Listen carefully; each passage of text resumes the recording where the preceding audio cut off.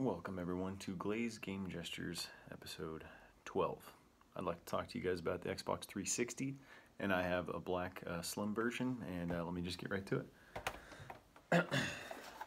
I bought this on OfferUp probably about 2-3 months ago for 20 bucks. $20. Yeah, I know. These things are going for super cheap right now. I understand it's like, you know what, yeah, the two consoles prior now to the newest one that's out, but I mean there's still great games that are on this thing, and I will get to that in a little bit. I noticed when I turned it on that I only had 4 gigabytes of hard drive. I was missing the internal hard drive, so I opened it up. I picked one up at a retro game store for maybe like 25 bucks. It's 250 gigabytes now. I never have to worry about storage space on this thing. I really like the design, how it kind of curves right here. This is one that I had when these initially came out at launch, or at least the S series, not the original white one. But there's so many cool different consoles. You know, they have the there's a Halo one, a Gears of War, and I want that R2-D2 one. I love that thing. It's so cool looking. But you know, it's nice that obviously it has different USB ports. It has the Ethernet in case you want to do a wired internet, and obviously it has the HDMI as well. And the Xbox 360 S series, it's a little lighter compared to the other one.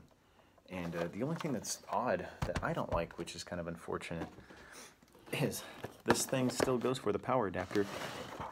$30. I paid $30 just for a power adapter. But anyway, it works. I have no issues with it. I tried to retrieve my old Xbox 360 profile gamer tag on here, but for some reason I wasn't able to retrieve it. I like that you can put it flat, or you can put it vertically. But I feel like the vertical, I mean, yeah, it's a little bit of a space saver if you have other consoles to put next to it, but I don't know. I always feel as if my consoles are going to tip over, so I like to have them flat, and then it's also easier to have the disk drive just coming out straight rather than on its side, you know. The fans on here work really well. It's relatively quiet. I like how in just about every aspect of this thing there is some sort of ventilation on here. And it's much a sleeker version than the original white with the external hard drive. Although I do like the original one, because then if you're at your buddy's house and you're like, oh, I want to take my hard drive home so I can play the game, it was that easy, you know? Super cool. Xbox 360. Now would be the time to start collecting for this thing, because these games are just, they're so good and they're so cheap right now. I know there's always the fear of that red ring of death, but, you know, for 20 bucks, I'm willing to go that extra mile, you know, to play this game and play this console. I love this thing. I haven't really given it that much of a go at yet since I've had it. I need to. Hang on, I'm grabbing the controller, of course. I love this thing too. I had to get a different external battery pack. These things are pretty cheap. They're only like anywhere between $5 to $6. It's usually this portion is what goes out, not this portion, luckily. Otherwise, you have to get a completely new controller. But, you know, you can go to the dollar store and get AA batteries. But, you know, I plugged it in, worked, I cleaned it. I love that asymmetrical look. I love how it feels, the ergonomics in my hand. I love the, and then you can get the keypad so you can text your buddies. Back in the day on the games, they got rid of the white and the black button. It's just the plain start and select. They obviously have the middle button so you can go to the dashboard. They essentially, I feel like, moved the white and the black buttons up here, the left and right buttons. Triggers feel good. The AX, B, and the Y, it's the same as it was on the original controller. I feel like these are a little stiffer, but I kind of like that for this particular controller. I like the D-pad more so on this one compared to the original, but I feel like I like maybe the looser joystick on the older Xbox rather than this, but this is still a great controller. It's much smaller. I like that they went with a smaller controller. It kind of reminds me of like the size of the GameCube controller per se, but really fun console. I like this thing, and obviously if I had the different battery pack, I can charge it as well. Here's the sync button. This is just a really cool, great feeling controller. Now, let me get into my loose games first before I show you my Mox games. Alan Wake. This is a really, it's kind of like a Stephen King like horror fiction type novel that you basically write and play at the same time. It's like a little more polished Resident Evil-y type of story. It's really cool. I'm barely even past like the first little mission. It's like the lighthouse, and then I go onto like a barge to go into some sort of like town. And I'm with my wife. I think it's some sort of like dream at that moment in time in the game. But it's a really cool, dark kind of game. You use your flashlight to flash it on like, you know, ghosts and shadows, and then you shoot them. And it's relatively fast-paced, but it's also slow. You have to kind of calculate what you're gonna do, but super fun. BioShock, come on. I honestly don't really necessarily know too much about BioShock, but I'd like to get into them. I remember seeing buddies play these, and they looked really, really fun. Kind of like a run and gun, grappling type shooter. Diablo, an original kind of like PC type game. And I think this is kind of like a red box kind of preventative duplication, little QR code, but hey, I picked it up for like a couple bucks. Diablo, really cool kind of MMO aspect to it, like a gauntlet per se. But I'm stoked to play that, you know, either by myself or hopefully get another controller soon and play that with buddies. Gears of War 2, Gears of War 3, run and gun alien shooters, you can't go wrong. Speaking of alien shooters, I love my Halo. I have Halo 4. I need to get the jewel case for it. But anyway, let me show you the boxed ones. I am pretty happy to say I have a decent amount of 360 games because you can find them in relatively good shape for pretty cheap. It just really depends on the title, but for the most part. Anyway, Red Dead Redemption, a great sequel to the original Red Dead Revolver on PS2. I absolutely loved that game. I need to get my hands on that one. I loved this one as well. I had the zombie one as well growing up when it originally came out, but I managed to find this super cheap. It has the map in here and everything. It's complete in box. I'm happy about it. I could care less whether it has the zombie one on here or not. I'm happy to play it again because I really liked this one. I started the Red Dead Redemption 2, but I just felt like there was just way too much to dive into and try. But I'll have to maybe, you know, give myself some time to do it at some point. Anyway, Rayman Legends. Just picked this one up recently, not for $20. Actually, the GameStop near me didn't have enough mall traffic as they were stating, and they were going out of business. And this was like 90% off, so I think I got it for like $2, $3. But yeah, I love my Rayman. My platformers are fun. Looking forward to getting into that. Prototype. This kind of reminded me of like Infamous per se. Like a little hack and slashy kind of run and gunny, you know, God of War type thing. But I really don't know too much about it. I got it at a thrift store, super cheap. Happy to get into it.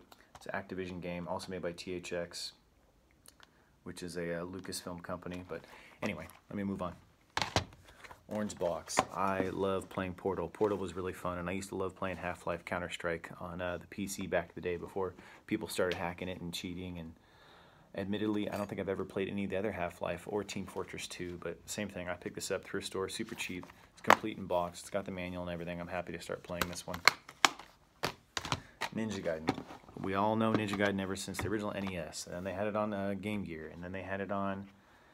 It was on Super Nintendo, which was the trilogy, and then they had it on the original Xbox. It's been ported so many different ways. It's such a fun game. Same thing, I got it at the same GameStop that was going out of business, and, you know, I got it for like $1. Like, you can't beat that, you know. I'm looking forward to getting into this and playing it as well. Oh, here we go. All sales are final, it says. I got it for Ninja Gaiden. I got for $1.30, and Rayman I got for $2 flat, plus tax, $3.30. 2 games for $3.30, Xbox 360, come on, you can't beat that. LA Noire, this was really fun, made by Rockstar, the same guys who do Grand Theft Auto.